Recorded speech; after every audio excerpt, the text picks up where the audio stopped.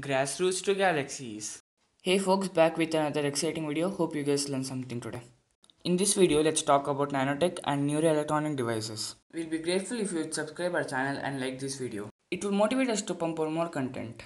First off, let's begin with defining nanotechnology, in which scientists rearrange atoms and molecules of matter to nanospecifications, or the use and control of tiny matter is called nanotechnology.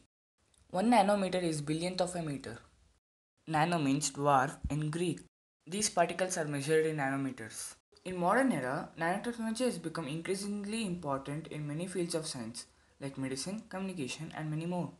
Brain-computer interface is a new field that broadly relates to interfacing the neurons with electronic devices, which facilitates the transfer of information from neurons to a computer.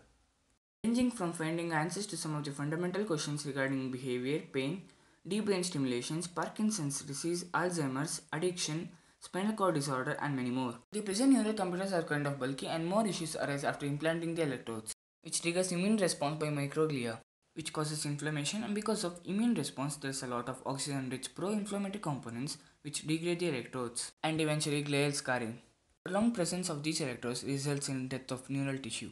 But with nanoneural implants, because of their nano size, they possess unique physical, chemical, electrical, magnetic, mechanical, and optical properties.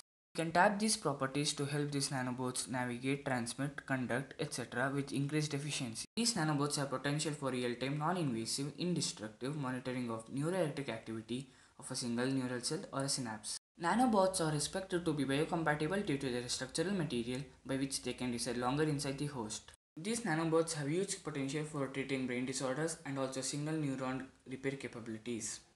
In next 20 to 30 years, neural nanobots are expected to be developed to enable a safe, secure, instantaneous, real-time interface between a human brain and a computer. One of the first breakthrough towards the brain-computer interface was the first measurement and recording of electrical activity of the brain through EEG in 1924. At that time, this kind of technology paved way for neurological and psychiatric diagnostics to a variety of brain disorders. For EEG measurements, it is necessary to insert silver wires into the scalps of the patients, which is connected to a set of sensors that detect brain's electric activity. This is just one of the many issues nanotechnology can solve and change patients' life. Feel free to correct any mistake committed by us in the video in the comment box down below. You can follow us on Instagram for early updates on videos. If you guys have stayed till here, consider subscribing, sharing and like the video.